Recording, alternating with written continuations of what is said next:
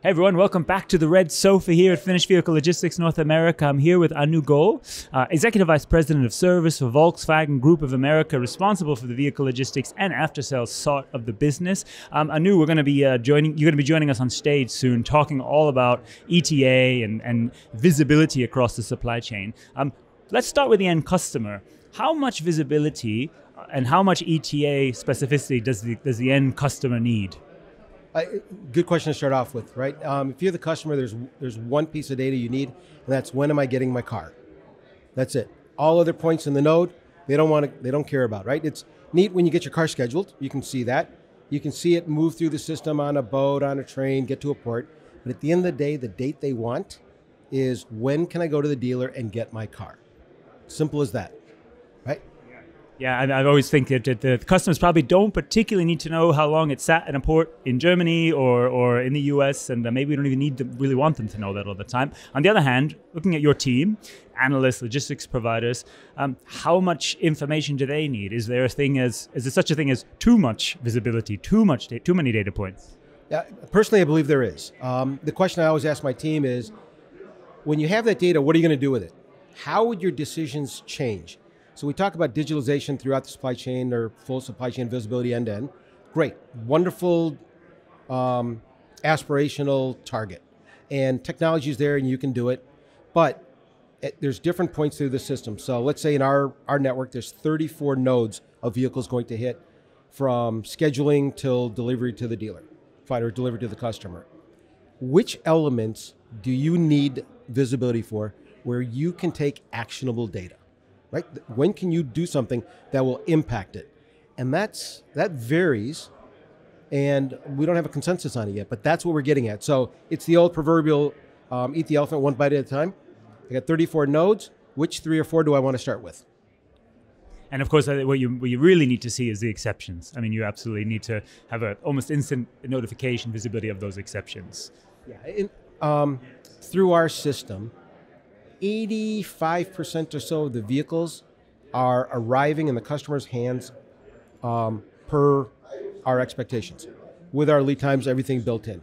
It's those 10 to 15% exceptions that you talk about, and those can be all over the map, and those are the ones that drive our customers nuts.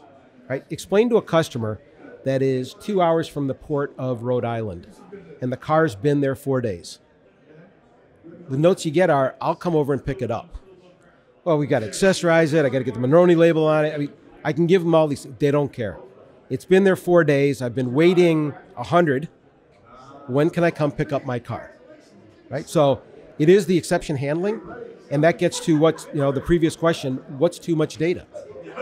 If I have a quality concern, if it needs a software update, if there was some damage that needs to be repaired, is that something you want to share with the customer? And everyone has a different opinion about that. I'm sure they do. Let's talk a little bit comparing with after sales. Of course, you're also responsible for the service parts side. What are some aspects of ETA management on the service parts side that perhaps we can learn for the vehicle logistics side? Another brilliant question, right? Here's my 2 cents worth. I think on the after sales side, the teams in after sales have been conditioned to think more of the customer. I'm getting a part to a dealership to fix a car. I'm not getting a part to a dealership to sit on a shelf. So I think there's a bigger tie into the customer, and it becomes more Amazon-like. I got a package that's coming in the mail, it's this big. I need that part to put on the car. Now, versus finished vehicle logistics, I'm delivering a car to a dealership. Now, if it's a sold car, yes, high urgency on the customer. But if it's going to sit on the dealership lot, I think that connection with an actual customer tends to go away. And that's a cultural mindset that we all have to change, because with limited inventory, that car is going to move. There is a customer on it, although it may not be sold now. It may be sold 1, 2, 3, 4 days from now. So I think it's a cultural set that we have to change.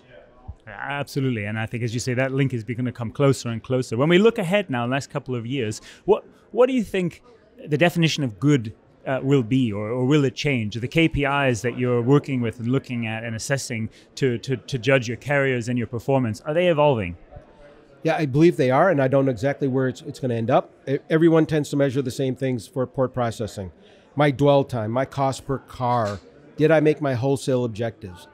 ask yourself, is getting volume out of the port in 16 days at $400 per car, does the customer care?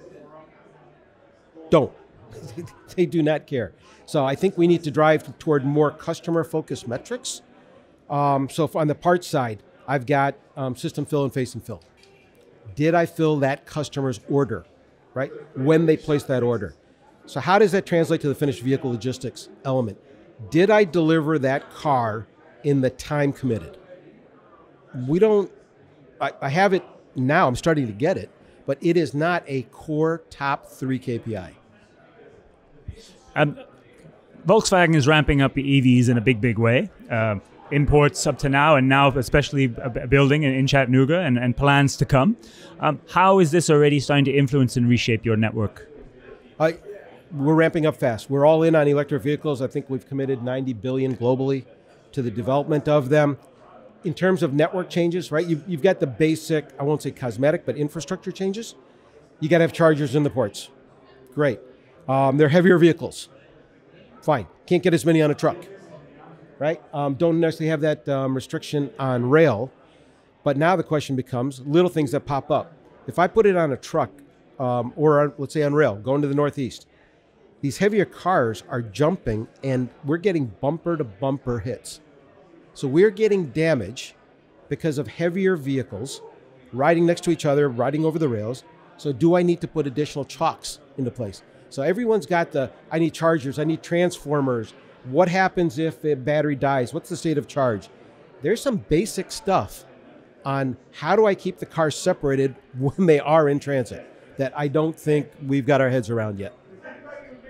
Anu, last question, because just as we go into our ETA session, tell us a little short information on what is Volkswagen Group doing, what are you really focused on most to improve ETA? Well, first of all, the Volkswagen Group mindset is customer obsession, right? We can talk about is that the right term, whatever, but look at everything we do from the customer perspective. So when we started with ETA, we could go off on this digitalization journey and I could spend $50 million to get that visibility, right? Fine. What can I do to get the customer a better ETA now? So we put in people and resources to manually handle the exceptions to give the dealers data now for the customer, right? Full stop. Done. We have a group of people, you could argue non-value add, but this is a group of people that are chasing every individual VIN, that's an exception, working with quality, engineering, sales, logistics, whoever. What's the latest? What's the ETA that I can give that customer, right? That's manual. Now, when you do that, you learn that somewhere in our company, the data is there. It may be in 17 different systems for different functions. How do I pull that together into one system where everyone can speak with one set of facts? So manual process first, learning what data we need to look at so we can systematize it, and then what are the elements and the nodes that I want to focus on? That's the journey we're on. Well, it's a fascinating journey, and it's one that's not going to end just this year. We're going to be keeping up with this for a while. Anu, thank you so much for sharing insights with us here. And on stage to come, we'll be bringing more highlights from the event and from a news session in the days ahead. So stick with us. Thanks again. Signing out here from Finished Vehicle Logistics North America in Huntington Beach.